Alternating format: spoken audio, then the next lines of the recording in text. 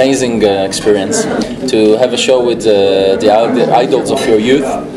And although they say never meet your idols, we met our idols and we chat a bit, we had a photo together. It was a night to remember, unforgettable moments. I really thought that it will be very common, because I know that they are human beings, we are grown-ups today, we are having our own career, but when I saw them everything collapsed and I was excited like a 4-year-old girl.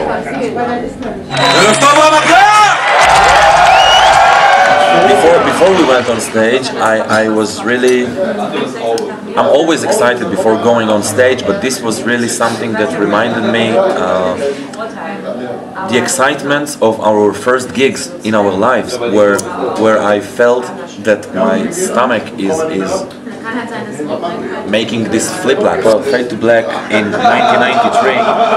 Yeah. It was like the highlight of my youth. I was 17 years old and Metallica came for the first time to Israel, and I remember that moment where they played Fade to Black. It was my youth most favorite song, and when they played it yesterday, it was all there. It was.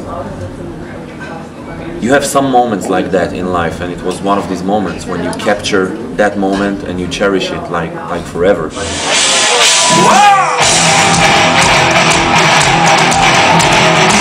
As a support band, we really felt that the crowd was with us, jumping, clapping.